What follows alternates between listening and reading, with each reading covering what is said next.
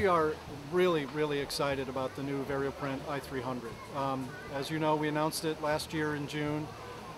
We had a great second half of the year with a dozen installs, very well received. You know, the volumes that we're seeing are way above expectation. The uptime that we're seeing on that engine, way above expectation. So overall, extremely happy with it. This is, again, just the next step in the progress. We know that for the sheet-fed inkjet market, there's not a lot of substrates out there yet. We're working actively with our partners to build that, but this is one step that'll help us get there too. And what ColorGrip is, it is a conditioning fluid that we're adding to the print process that will allow us to take some of the offset treated sheets and add a conditioning fluid to make them an inkjet stock. Really what we think this is going to help us is, even as our partners, our media partners, increase their number of stocks available, we think this is going to really help us target some of those smaller medias, those very limited runs, where you have these specialty stocks that are only run on certain digital printers today.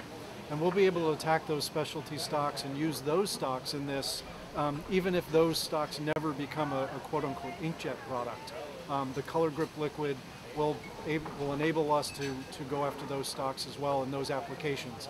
Again, giving our customers more flexibility to bring in more applications onto the i300. It really keeps the pigments of the ink right at the surface, and it helps bond to the paper.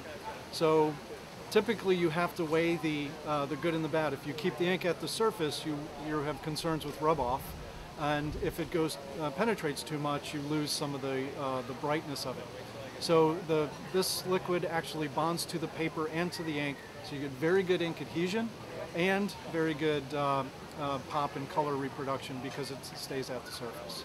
Our focus right now is really on those uncoated stocks and to get those up to speed. But as we move again into the commercial print arena, we know that will be a concern or a request from our customers to go into those sheets as well. And we'll see, some things I can't tell you everything today, some things you have to wait on.